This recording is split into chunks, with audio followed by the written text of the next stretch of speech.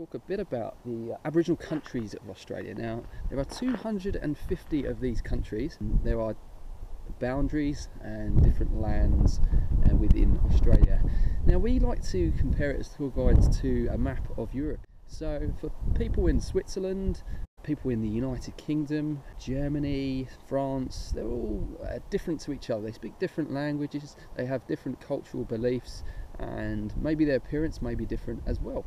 And this is exactly the same here in Aboriginal Australia.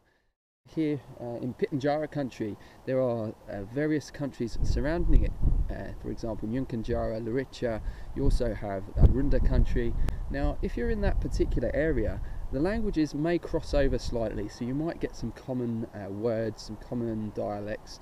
However, the further away you go, again in Europe, the more the language is diluted and the more people don't understand each other. Now, during James Cook's arrival here on the east coast back in 1770, he believed that Aboriginal people only spoke one language. This, of course, is now known to be untrue. Now, at the time of European arrival, there was around about 250 different Aboriginal languages. Now, there are 700 dialects belonging to these languages, and since European occupation and arrival to the present day, these languages are thought to be diluted down to around about 25 healthy languages.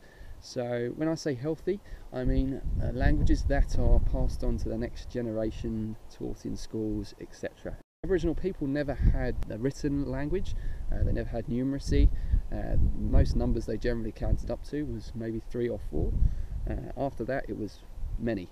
Okay, so that's a little bit about the Aboriginal countries of Australia.